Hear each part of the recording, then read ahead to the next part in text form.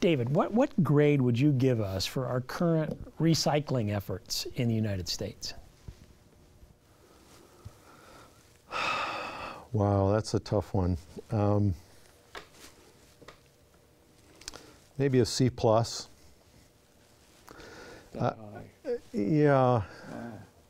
I think we've come a long way just in the last 20 years, and there's still progress being made, and we're heading in the right direction.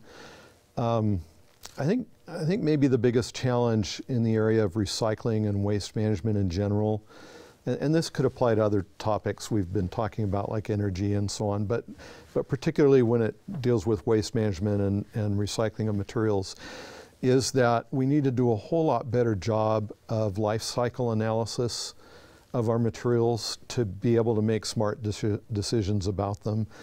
I think there's probably a lot of things that we're doing that we think are helpful to the environment that maybe in hindsight we'll discover weren't all that helpful. I'll use a common issue about recycling. You know, we used to have our waste materials picked up in one garbage truck, all mixed together. And we decided that recycling was a better way to go than just burying it all in landfills. And in order to recycle efficiently and have materials that we could use as raw materials for further manufacturing, we had to protect their quality by separating them from garbage. And so now we have oftentimes 3 trucks coming down our neighborhood streets, picking up 3 colors of waste cans, you know, the gray or black one for the garbage, the green one for the yard waste, and the blue one for the mixed recyclables.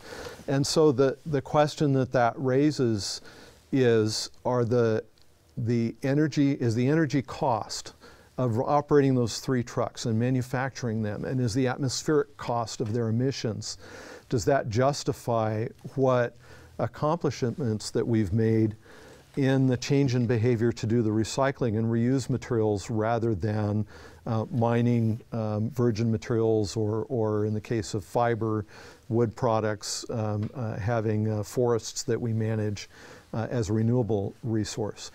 These are tough questions to answer, and I would say by and large that the popular literature and the popular discussion that's out there treats these kinds of things in a very trite way that isn't necessarily helpful to what we're doing overall. So we have a long ways to go in this area, I think. Other comments on that one? Recycling, what's the grade? One thing that struck me is a little off the subject, but if you look at, say, the lifetime of major appliances, for example, you know, 34 years ago you could buy a refrigerator that would last for 20 or 30 years, and now, well, the cheapening of them means they only last 10 years, or you replace a dishwasher every 5 years. And again, if you look at the total cost of recycling, reinstalling, reusing it, is that really an efficient use of resources? Related to that, but again, a little further away from the question, we are bombarded constantly in the media with the message, you must consume. Our mantra is, I have, therefore I am. If I don't have the newest, the best, the shiniest, the brightest, somehow I'm inferior.